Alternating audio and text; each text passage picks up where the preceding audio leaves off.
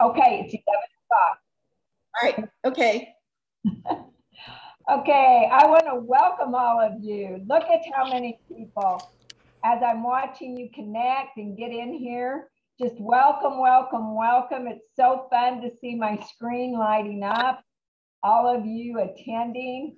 My word, James and Jake and Denise, Violet. Oh, it's so good to see you. Amy. Oh, Ashley, Lisa up there in Boston. Drew. Oh, Elizabeth, you're looking awesome today. Miranda. Well, Don Soroka. I mean, all of the names that are coming from the past, Julie and Debbie and Eileen. I'm just so excited to see you all. I am more excited because the lady that is on the call today, I know you're here to see her, and I don't want to take a lot of time away from her because Susan was, as you know, one of the coaches that catapulted my career. She helped me in so many ways, not to say, I mean, it was a blast to be at her tree house and to spend time with her and everything, and to have her come and speak with us at Coaching Skills Camp. For those of you who were at the very first Coaching Skills Camp, I had Susan at each and every one of them. And one of the highlights, Kathy Oakes, was the fact that she was actually at my home and she would stay here with Tony and I. And of course, I just love asking her questions and could listen to her for hours. One thing that you do not know about Susan, yet I found out, is we were outside on the patio one day and this bird was chirping. To me, it was a bird chirping. And Susan told me what bird it was, all about the bird, and she really piqued my interest. And actually, I became quite fascinated with, of course, Tony's son being a bird watcher.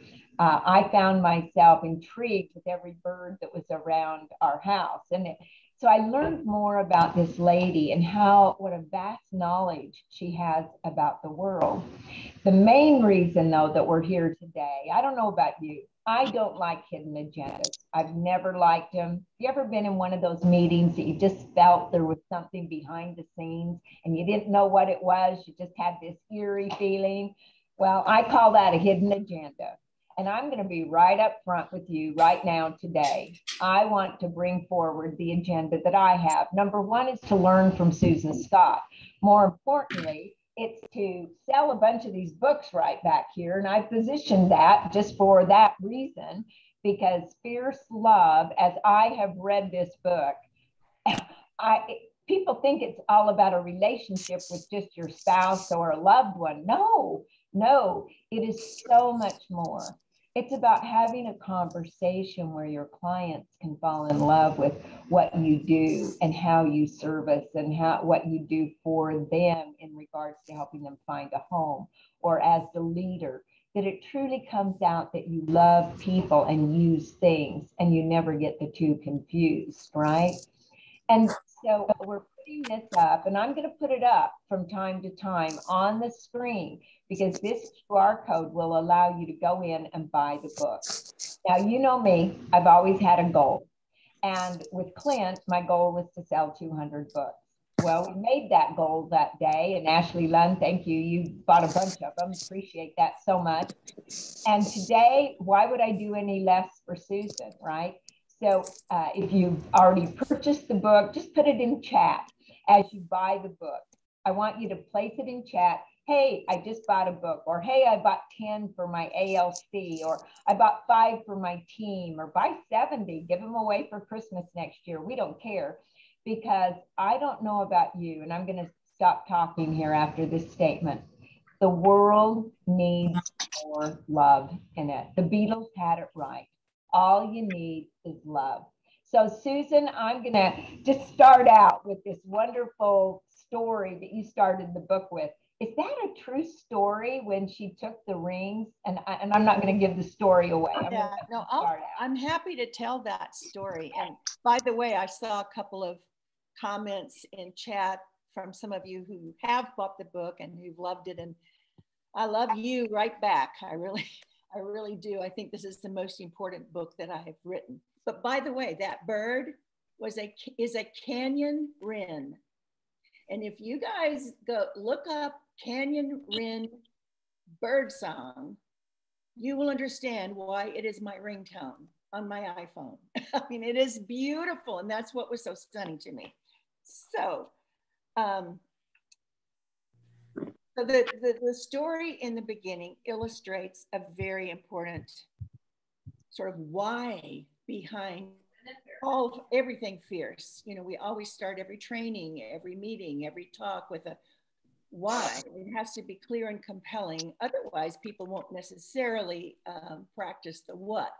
So one of the whys comes from Ernest Hemingway, and The Sun Also Rises, when someone asked him, you know, the character, how did you go bankrupt? And he responds, gradually and then suddenly. And I remember laughing and having an epiphany after all those years of working with CEOs and their leadership teams, is that our careers and our companies and our relationships and our lives succeed or flatline or fail gradually, then suddenly, one conversation at a time. So the story, by the way, each chapter in the book has a story, a true story that illustrates what was going on with a couple and how they used the conversation in that book to help them. So, but okay, and then who are you focusing on? I can hear somebody, but I don't know what I just heard. Somebody talking. I missed that. I don't know. Anyway, I'll continue.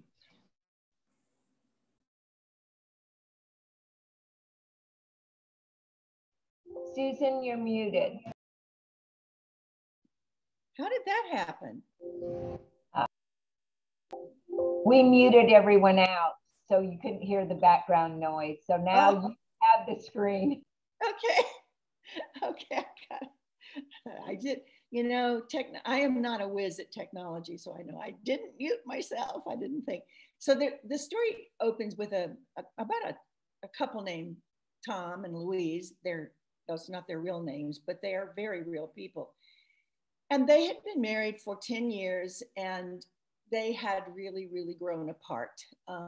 They'd been madly in love and lust at the beginning of the relationship, but things got very quiet very quickly because they did have some issues that they were unable to have a decent conversation about. And one or both of them would get triggered and leave the room or just shut down, and it would be very quiet in their home.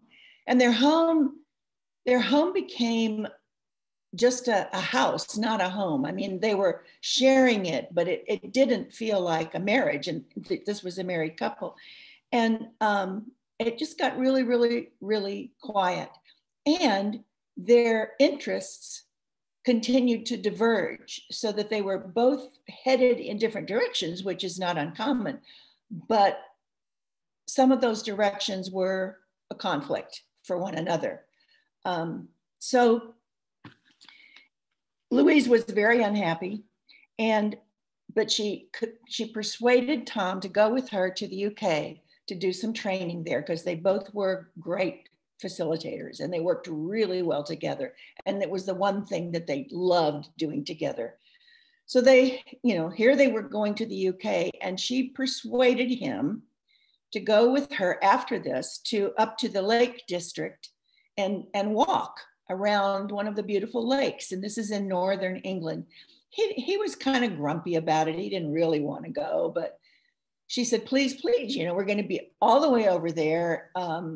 I just want to take advantage of this, because one of her favorite things was taking walks in beautiful places. So they went, and they're on this walk, and he is sort of stumping along the path in front of her. And one of the things that crossed her mind was he never walks beside me. He's always in front of me.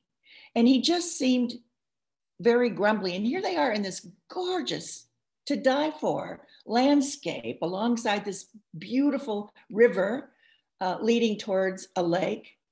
And they stopped along the way and had lunch. The B&B owner had packed them a lunch, and she said, you know, Tom, you don't seem to be enjoying yourself. And he said, well, frankly, I'd rather be golfing.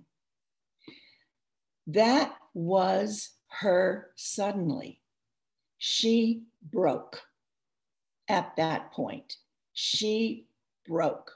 And she was suddenly clear that every single conversation that they had been having was like a small diminishment, until it was as if they'd pulled off their own wings. And here they are, and he's saying, I would rather be golfing. She didn't realize that a comment like that would bring her to her suddenly, but it did. And they get to this lake and they're standing there, and she asked him to take off his wedding ring, give it to her. And he was reluctant, but he did. And she put it in her hand and she pulled off her wedding ring. She kissed her hand, and then she hurled the rings out into the lake. And they both stood there kind of shocked at what she had done. And she turned to him and she said, well, now we will always remember exactly where and when our marriage ended. Excuse me, I've got a frog in my throat. I can't get it clear today. He was stunned. He didn't see this coming. She didn't see it coming that day. She sort of had been thinking about how unhappy she was and how unhappy he was. But she didn't think that today would be the day that she announced that she wanted to leave the marriage, but she did. And the point is, one of the things about conversations is that we always wake up when we arrive at a suddenly, whether it's a wonderful suddenly to celebrate or a negative suddenly that is horrifying, broke our hearts, we didn't want it. We always wake up when we arrive at suddenly. But sadly, we're often sound asleep during gradually, which is where we live 99% of our lives.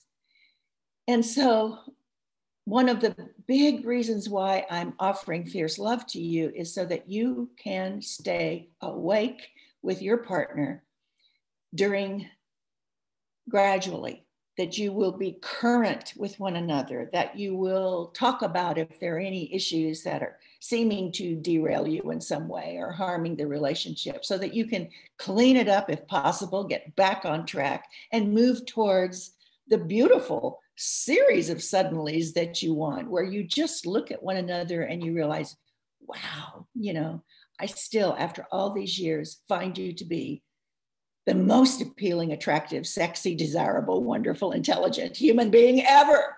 I mean, to have those moments after many years of being together, you know, so that's really the main reason why I wrote it. And the other one is, and a lot of you are, if you're familiar with Fierce at all, you know that I was really inspired when I heard David Whyte, who's a poet from Yorkshire, England, spelled W-H-Y-T-E. He spoke at a conference I attended, and he said, you know, the young man who's newly married is often frustrated, often perplexed, even irritated that this lovely person to whom he has plighted his troth, with whom he hopes to spend the rest of a beautiful life, insists on appearing before his face on a regular basis, wanting to talk yet again about the thing they just talked about last week. And so often it has something to do with the quality of their relationship. And he wonders, why are we having this conversation again? Could we have one huge conversation about our relationship and then coast for a while? But here she is again. And David said, if he's been paying attention, at some point it will dawn on him that this ongoing, robust conversation I've been having with my wife is not about the relationship. The conversation is the relationship. I felt like I'd been struck by lightning because I had just left a long-term marriage and I was heartbroken about it. but you know, it was absolutely had to happen. That didn't mean that I was okay with it or celebrating it or happy about it. I was destroyed. And mostly because I didn't understand why things had gone so wrong, why we had drifted so far apart. And what David said explained it all. The conversation is the relationship. So if the conversation stops, well, you can do the math. Or if you and I add another topic to the list of things we can't talk about because it wrecks another weekend, then all of the possibilities for that relationship become smaller, and all of the possibilities for the individuals in the relationship become smaller, until one day I overhear myself making myself quite small, behaving as if I'm just the space around my shoes, engaged in yet another 3-minute conversation that is so empty of meaning it crackles. So these are the premises on which fierce love is based. That what gets talked about in a relationship and how it gets talked about determines whether the relationship will thrive or flatline or fail. So Susan, I'm curious because many people on the phone, they have teams, they are over agents, they lead people. What you brought up is gradually, then suddenly, is how a lot of people leave their organization. Yeah. Then also the conversation matters, the topic that you can't speak about. I'd like for you just to go a little bit further on how do we as leaders make that to where, because I know we've all been in environments where, oh, don't bring that up, that's going to cause a problem. Oh, don't say that because somebody might get upset.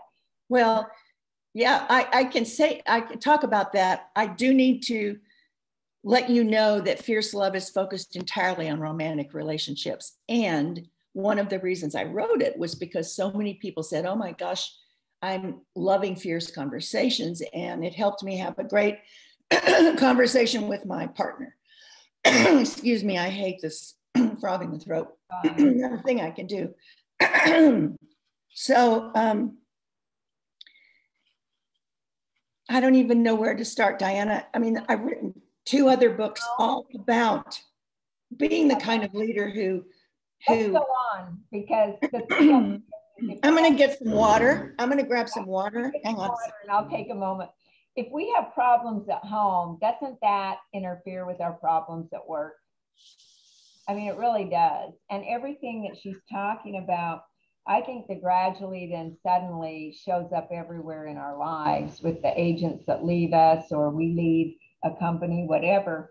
And then also the fact that so many times every conversation either increases our relationship with someone or it decreases. So now that you've had some water, and Susan, what I said was if we're having problems at home, it shows up in our work. And so, yeah, we're going to concentrate, and thank you for telling me that. I really appreciate that, is that we're going to concentrate on the fact of our relationship at home. So what happens when you have a relationship at home where you say, ooh, I better not bring that up because my spouse will be upset over it. And these conversations diminish more and more, even though we feel like we're empty and our conversations crackle. If they're there, how do we get out of that? Well, you know, sometimes people will say, well, I would love to talk with my partner about this, but she doesn't want to talk about those things. You know, we'll get triggered, we'll get angry or whatever. And it's just not, it just doesn't work. I've tried it, it doesn't work. Well, I know quite a few families and organizations and teams that are completely controlled by one dysfunctional human being who refuses to talk about the things that really need to be talked about. And so I think you have to stop blaming it on the other person and say, maybe my approach has not been the right approach. Maybe how I try to talk with my partner about these things is, you know, it offends them, it triggers them. It's no wonder it doesn't go well. You can't always be blaming it on somebody else or waiting for the other person to say, yeah, I'd be happy to talk about these really dicey issues with you today. Let's go there. I mean, don't hold your breath on that. So look, you've got to get out of the passenger seat and take the wheel. You have to drive. You know, where do you want your relationship to go? What role do you want it to play in your life? What do you want to feel like when you're with your partner or you think about your partner? And if you're not where you want to be, it's to just hang out and hope, or to avoid it and pretend it's not as bad as it is. Well, you know where that's going to go. Gradually, then suddenly somebody's going to say, I'm not happy, I want out. Or I love you more than anyone in the world except for someone that I met at work, you know, or whatever. I mean, you have to stop. Well, you have to decide what you want for yourself. And if you want something different, something more, something richer, sweeter, more profound, then that's up to you. Love doesn't make itself. We make it, or we fail to make it, and we unmake it as well. It's not as if God is up there ex-machining everything that happens in our lives. Certainly not the amount of love we have. That's really up to us. And while it may seem complicated and scary and treacherous and all that, it really isn't. It's all about the conversations. So one of the things not everybody understands is that a fierce conversation, you know, it's not about what I think of you and the horse you rode in on. It's a very respectful and loving conversation. It's robust. It's honest. One of the things that makes a fierce conversation fierce is that you're not trying to be right. You know, going back to the business world, Dianna, I'm often saying to leaders who are going to be leading a meeting, if your agenda is you want to persuade everyone to your way of thinking, you're sunk. Don't even bother. You know, a good leader doesn't, his or her goal is not to be right. The goal is to get it right for the group, for the organization. So let's get it right. And that's what you want to do in a marriage. You want to get it right, not be right. You can be right all day long and be very alone and have a spouse that doesn't like you very much because you're always right about this and right about that. There is no win. There's no beautiful red rose at the end of that driveway. So it's all about, you know, here's what's going on for me. You know, what's happening for you? What are your thoughts about this in a non-accusatory way? For example, let me give you a tip here. This is, there are 8 conversations, but there are 7 magic words and a secret rule. I want to give you the 7 magic words because they're really powerful. One of the ways we would stay current with someone is let's say we see something or we notice something that we just really, really love about them.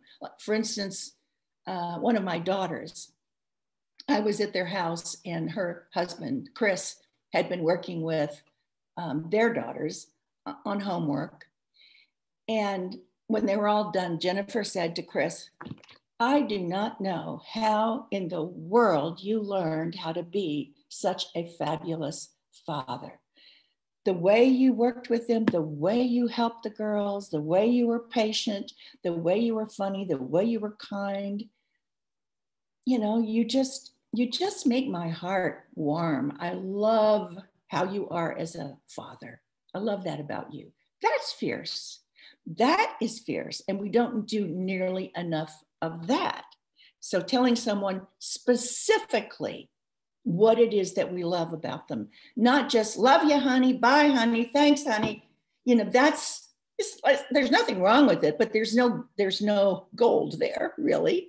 So it's better to say, you know, the fact that I just came home and you have already opened a bottle of wine and have started dinner, you are magnificent. You know, I mean, that's fierce. By the same token, what if someone does or says something that is hurtful to you or concerning to you? You don't like it.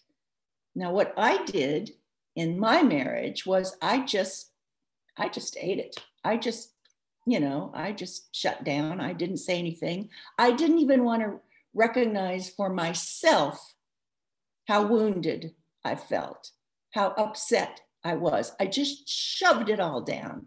And of course, it was all still there. But rather than doing that, what if you said, you know, I had really hoped that we were going to spend some time together this weekend, and you and I had talked about that. And yet you've just let me know that you've scheduled golf and, you know, watching football. And that pretty much eats up the whole weekend. Can you tell me what's going on? Can you tell me what is going on? Those are the 7 magic words. It's not coming out and saying, I don't feel loved. I don't feel appreciated. You said we were going to do this and now you're doing that. And you're just saying, here's what happened from where I sit. Can you tell me what is going on? In a non-accusatory tone of voice. And that gives a person an opportunity to say either something like, oh gosh, I'm sorry, you're right. Let me figure out what to do. Or an issue comes up that needs to be discussed. And you're off and running with that. So I think, I mean, it's what we teach in how to give feedback in the workplace too. You know, I remember walking through the office one day and I heard one of our salespeople yelling into the phone. I was pretty sure he was talking with a client. And when he hung up, I went to him and using our approach, I said, was that a client? And he said, yep, that was so-and-so with such and such a company. And I said, well, but you were yelling. Can you tell me what was going on? And he said, yes, she's pretty deaf. She can't hear.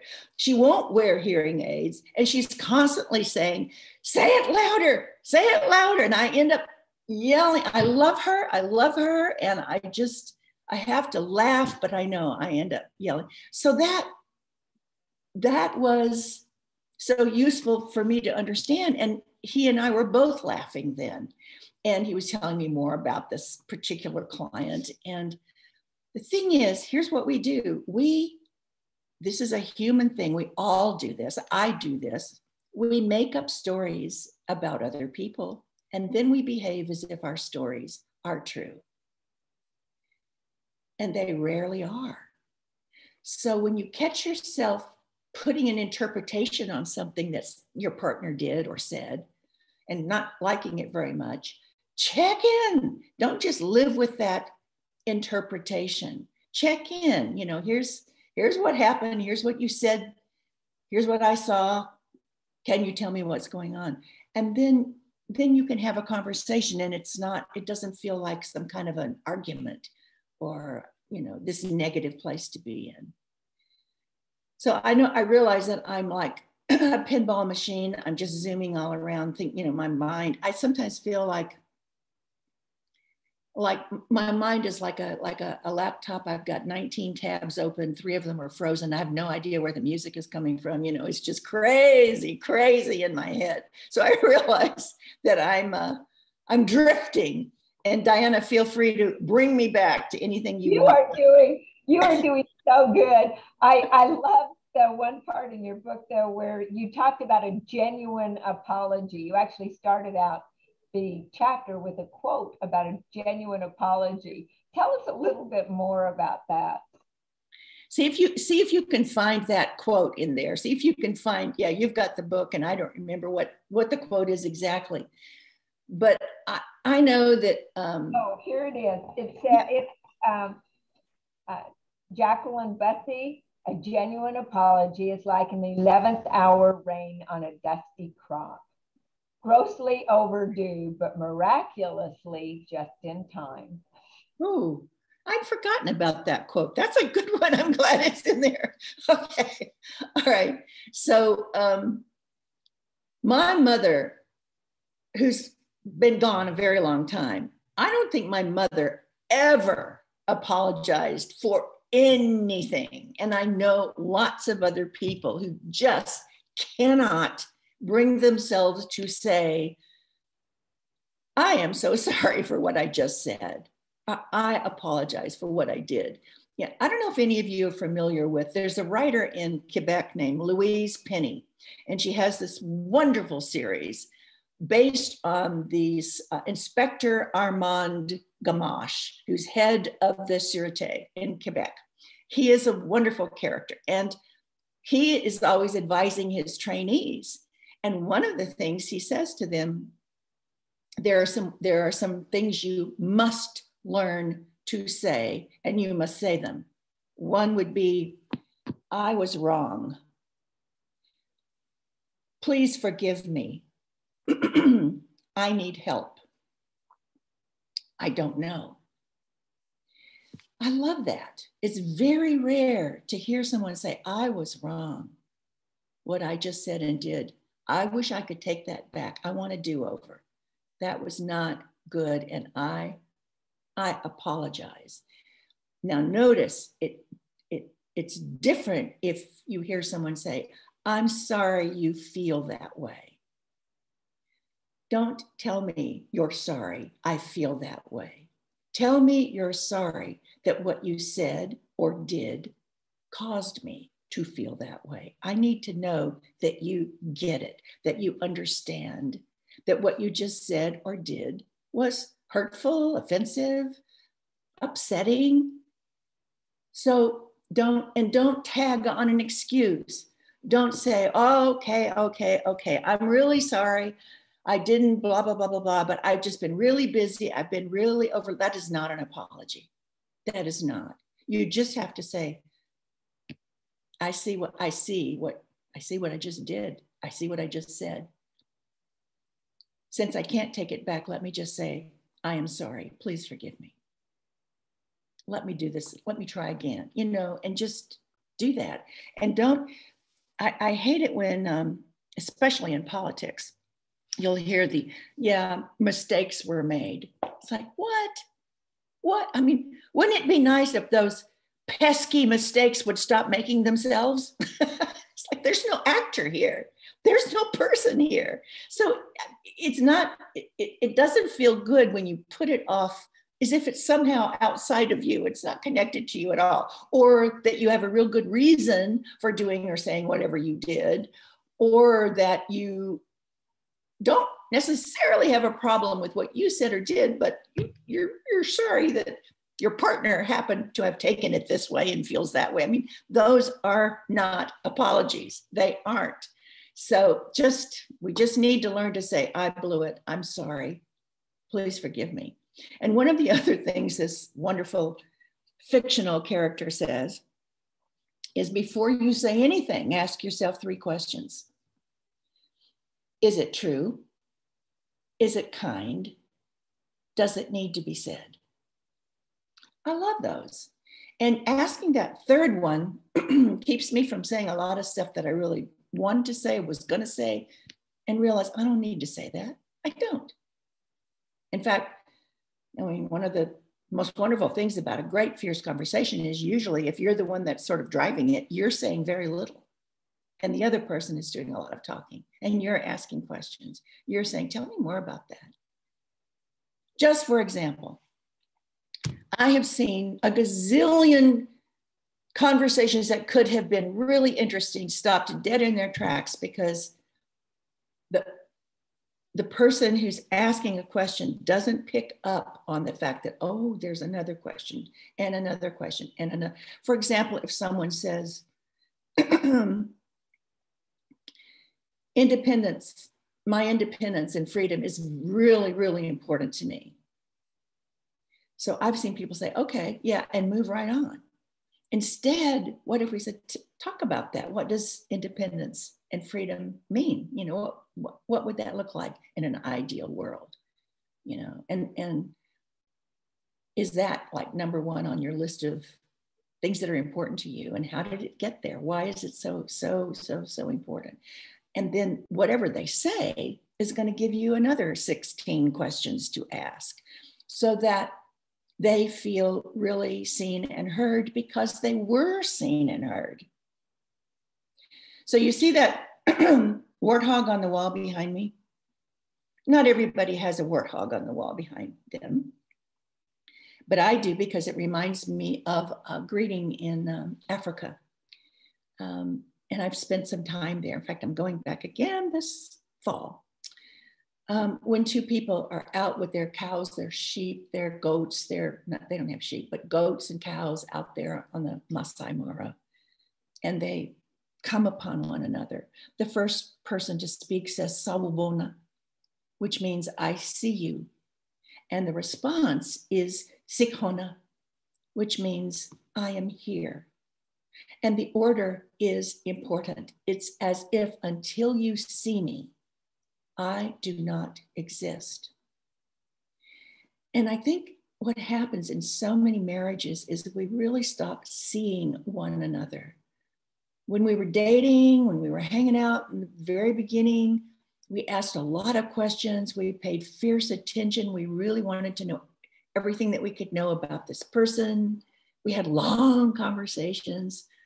You know, people will talk about, oh, we talked on the phone for 5 hours. You know, gosh, that's a long time. And then if a commitment is made, married, move in together, whatever, then it's as if, okay, that's done now. Let's just get down to the figuring out how we live together. I would love for you to put the toilet seat down, please. Would you mind doing that? Or, you know, this little things like that. And who's going to walk the dog, and who's going to fix dinner, and who's going to this, and, you know, what was happening at work, and just that stuff, the little minutiae of the days, because we think we know everything that we need to know about this person. And boy, there's so much more that we could learn about this person. There should be conversations from time to time where there is more, you learn more, you learn more, you learn more. And that deepens the connection.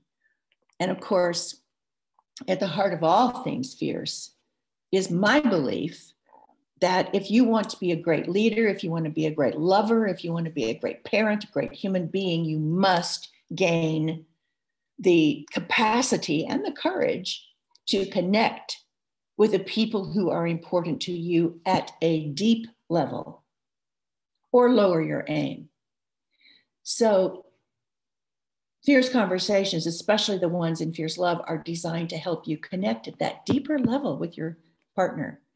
There is not enough Botox and filler in the world to keep ourselves that youthful looking person that maybe first attracted this individual with whom we are. There has to be something more than the physical attraction. That's important. It's there, it's juicy, it's lovely. And there has to be something more for people to stay together. There has to be a deeper connection. It can't be just, I love the way you look. There has to be so much more. And so, you know, I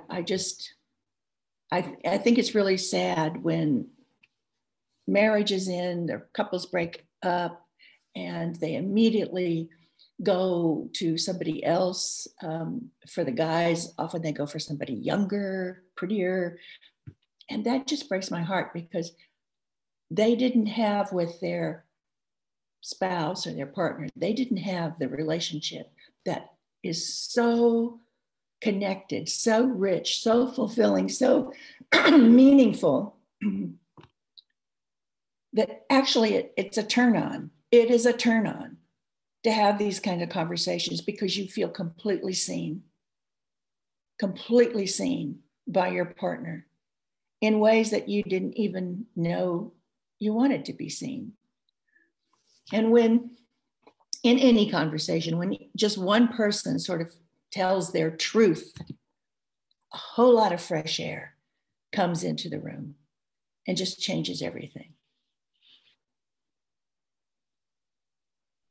Susan, I'm taking so many notes as I can see other people doing this. I just want to say, as close as I can see, we're at 162 books, so we're getting up there to 200. Wow, guys, thank you. Yeah, I knew you would like that. And I know that we'll hit the 200 mark. As text your friends, tell them to get on. It's still not too late to hear. One of the things I was talking to Susan about, well, first of all, Susan, I remember you talking about this book here. Well, I got the idea for the book in your swimming pool. And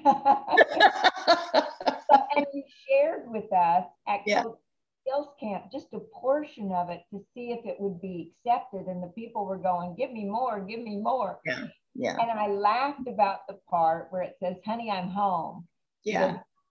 Tony is instructed when he opens the door, because our doors go ding, ding, ding, and door is open. And if it's late at night, he has to say, honey, I'm home. So when I saw that in your chapter, I went, oh. That's fine. We need to know whether it's our partner or a stalker who's just entered the house. So we do need to know that. It's just that whole chapter is about how, if your partner has something important on their plate, whether it's work related or something, or health related, whatever it might be, financial, whatever it is, it's a way to have a much deeper conversation with them, so that you are helping them think through their issue and arriving at some point in at least one step that they are clear about that they want to take. And you're not advising them at all. You're not being their coach.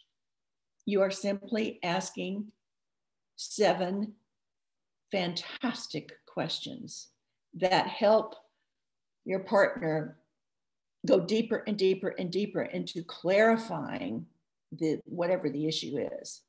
And it's similar to the conversation that we teach in the business world. And people do describe it as a coaching conversation. It's typically a one-to-one conversation. I've never thought of it as coaching, because you're not telling somebody what to do.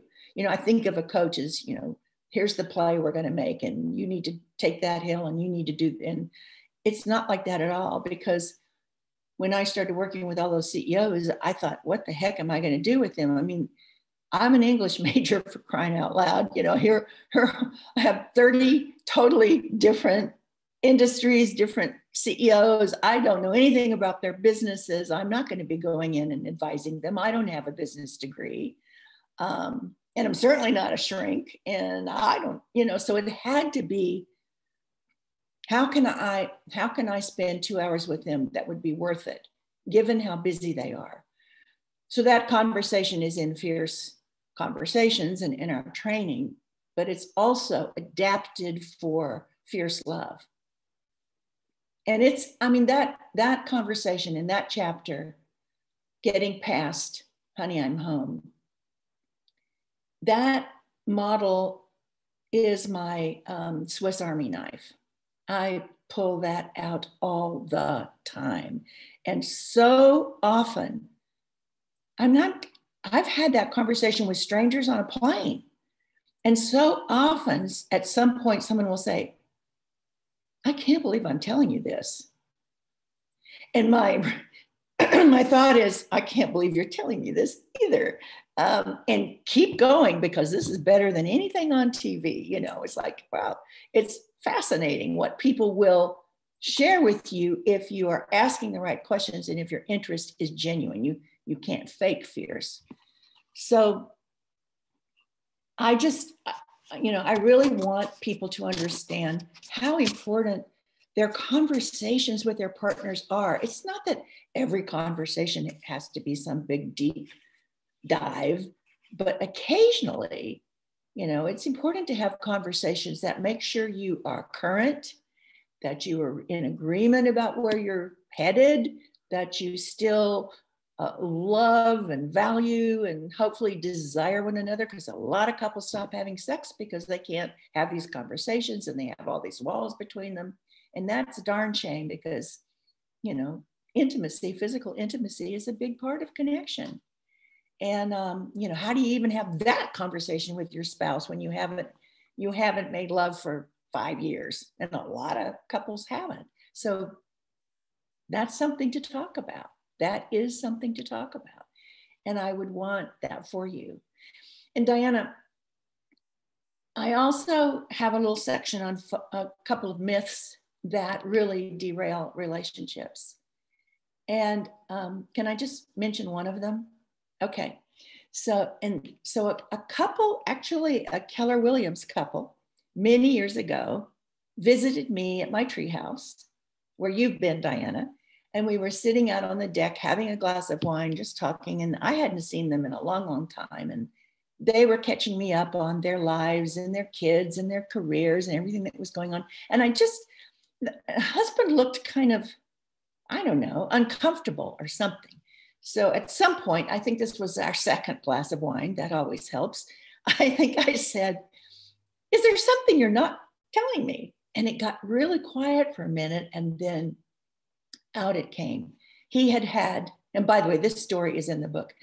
He had an affair, and it just almost broke them. I mean, they just barely survived, but they did. And he stopped the affair.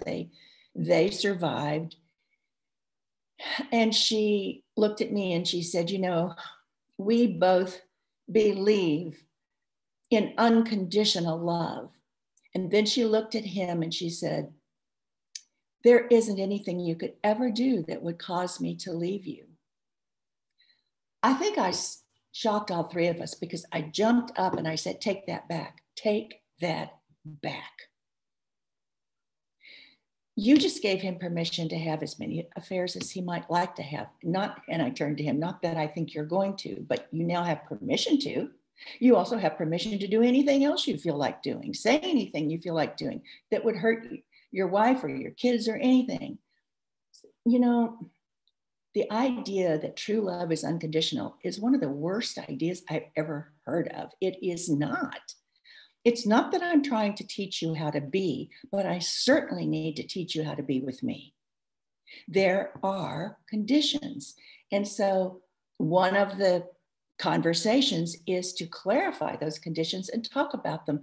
And by conditions, I don't mean that, "Gee, it would be nice if." I'm talking about the must have.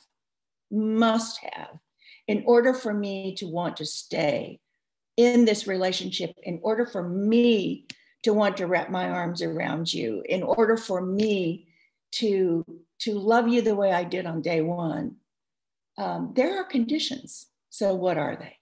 And, you know, they're going to be different for every couple, but for you to think through what they are and share those with your partner, and ask your partner to give thought to his or her conditions and share those with you at some point, so that you can see, are we aligned? You know, are we potentially off track? Or is anything one of us is doing out of bounds, given conditions? So yeah, true love is not, it's just like, you know, one of the stupidest lines in all of movie land is, "Love is never having to say you're sorry." It's like, that is so dumb, you know, and I think we all knew it when we heard it. I don't care who says it, but it's, you know, what beautiful or handsome actor says it. It is dumb. Just like unconditional love. Now, if you want unconditional love, get a dog. I have two. They give me lots of it, and I love it. But no, if you're going to be in my life,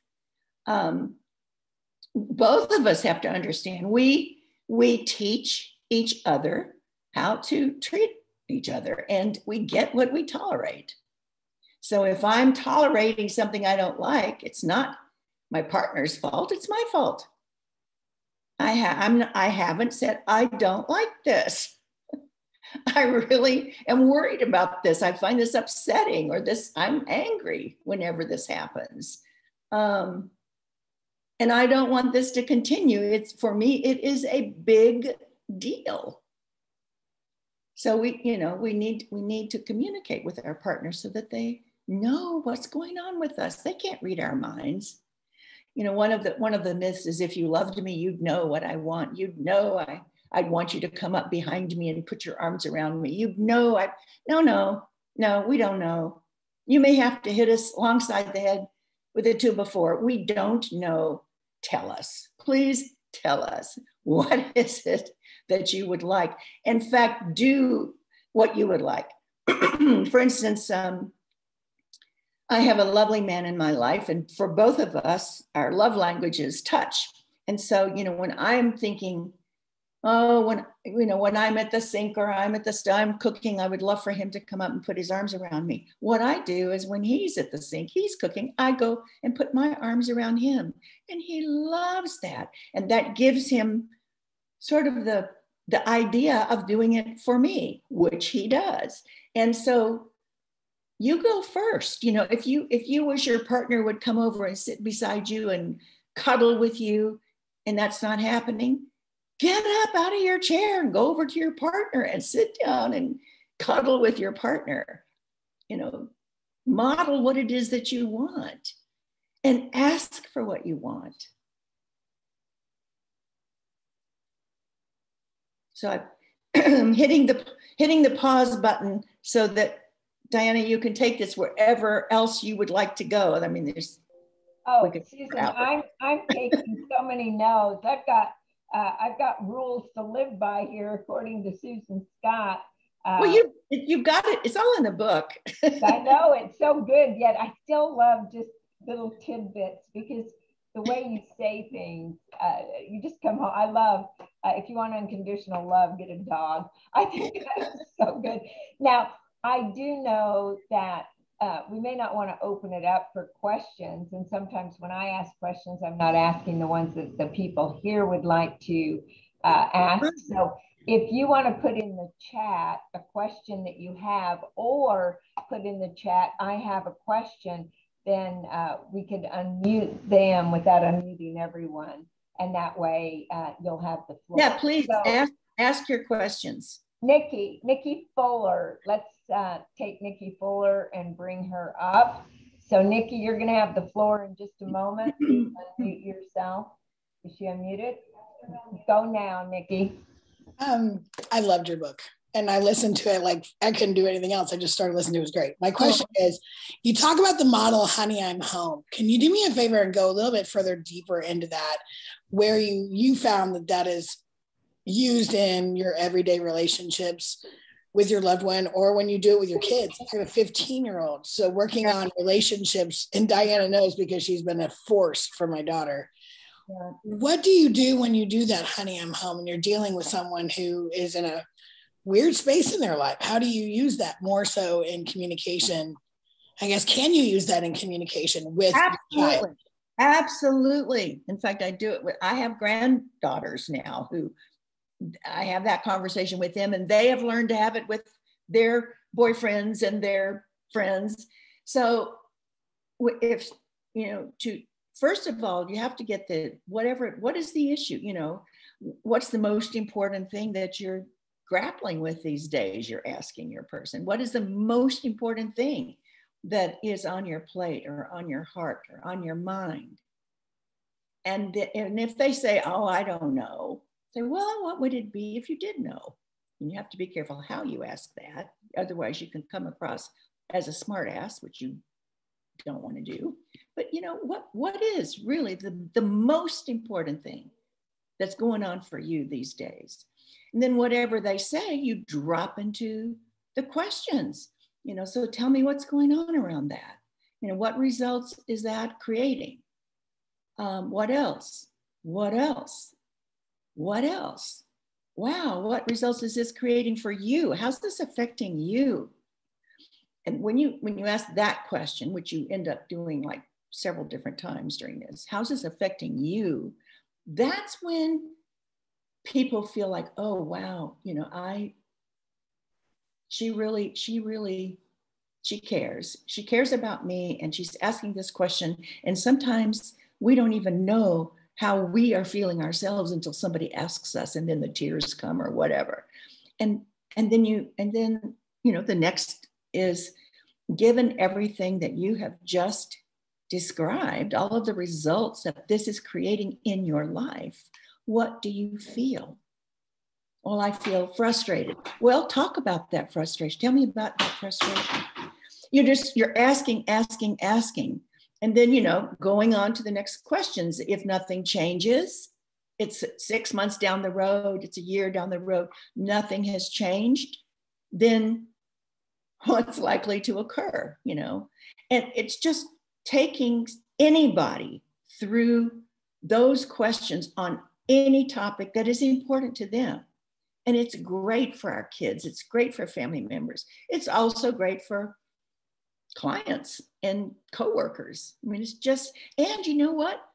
It's a great conversation to have with yourself from time to time, Nikki, or ask somebody else to take me through this. Ask me these questions. Don't let me off the hook, So I love it. I mean, have I answered your question? Yes, I ask her questions and I get this 15-year-old look of, I don't know. And then I say, well, thank you, because Keller Williams taught me, if you did know, what would the answer be? And she looks at me and says, I don't know.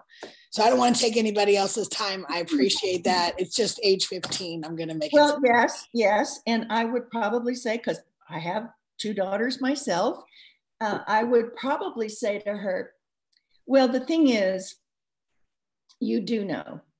And I want you to give some thought to it, and let's get together later on and you tell me what it is, because I'm not going to accept, I don't know. You are smart, or you're being too lazy to think straight.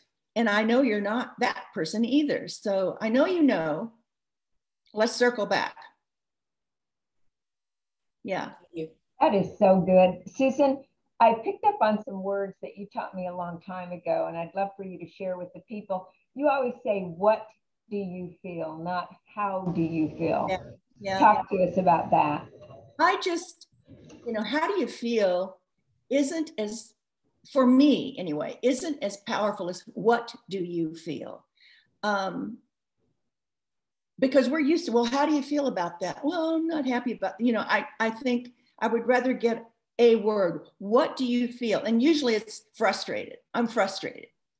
And then you can say, talk about that frustration, or I'm angry, talk about that anger, or I'm worried, or I'm sad, or whatever. That is just, I usually get juicier responses to what do you feel than I would to how do you feel? And the worst question of all is, how does that make you feel? Don't ever ask anybody that, because nothing makes us feel anyway. We just feel what we feel. But the reason why emotions are so important is because there's been tons of research by a number of people, one of whom won the Nobel Prize for it, discovery that we human beings make decisions and act on them, first for emotional reasons, second for rational reasons. So if you allow someone to just stay in their head, there's no guarantee that they're going to take any action. And what you want as a result of this conversation is that they will have clarified at least one step that they are going to take, and that they will take it. Otherwise, if you don't surface emotions, you haven't given the lit match something to ignite. It's like leaving somebody in a gorgeous sports car that has no gasoline in it. It's going nowhere.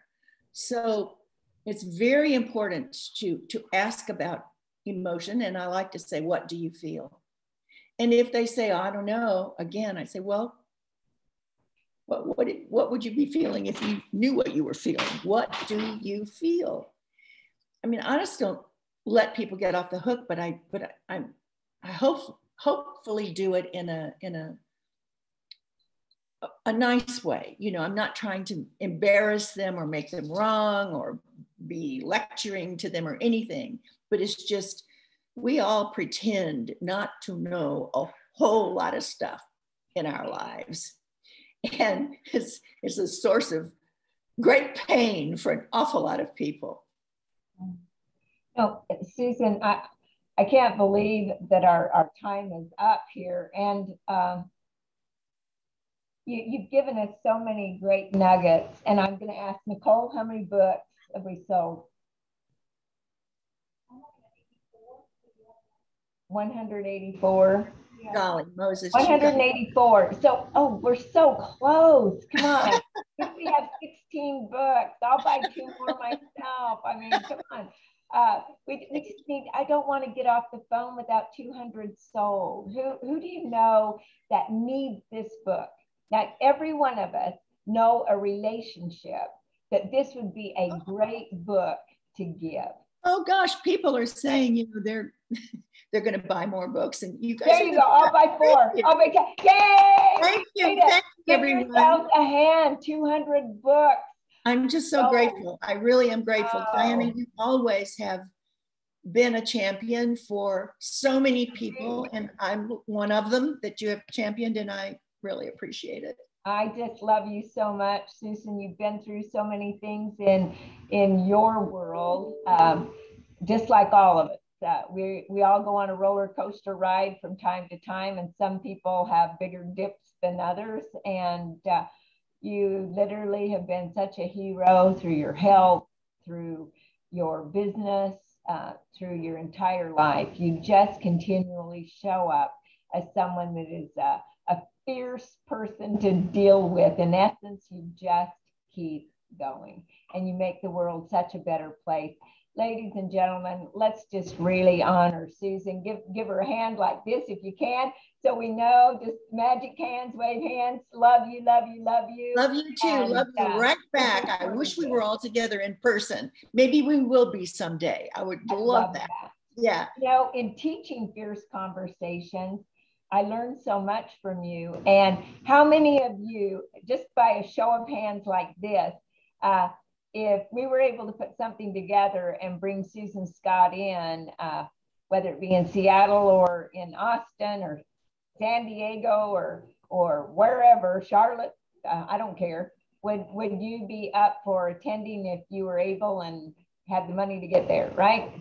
Okay, great. Kathy, you in? Come on, let's go. All right, we'll see what we can do. Thanks, everyone. Thank you. Bye-bye. Thank you. Bye. Susan, thank you so much. Thank you. That was just lovely fun. Thank you.